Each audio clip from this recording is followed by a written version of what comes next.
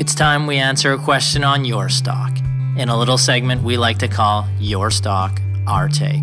Buy, sell, or hold. So yes, NorthWest Healthcare Properties REIT, NWH.UN on the Toronto Stock Exchange, currently trading at a price of around $11.42, has a market cap of $1.95 billion and a yield of approximately 7%. So NorthWest Healthcare Properties Real Estate Investment Trust is a Canadian open-ended trust with the strategic objectives to provide sustainable and growing cash distributions through investment in healthcare real estate in Australia, New Zealand, Brazil, Canada, and Europe. So jumping right into the financials here, this is for Q2 of 2020. Revenue was down around 1.2% to $90.2 million compared to the same period last year.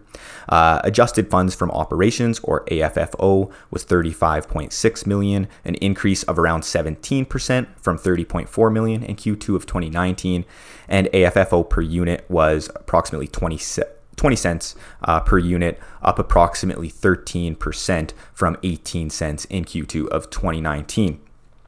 Now, because it is a REIT, of course, the company is quite levered with over $2 billion in debt on its balance sheet and a net debt to EBITDA multiple of 8.5 times, which is pretty high, but I don't think that it is overall concerning in this case.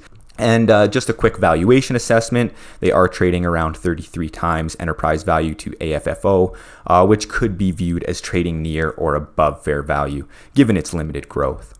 Now, our take here, to sum things up, NorthWest Healthcare Properties growth has been limited and trades near or above fair value, all while maintaining a sustainable dividend payout ratio and sustainable financial leverage on the balance sheet.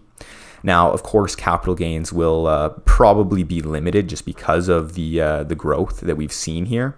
And just to add a disclaimer at the end here, I just wanted to say that we do not have NorthWest under coverage or as a recommendation. But all in all, I think that it is a relatively decent real estate investment trust.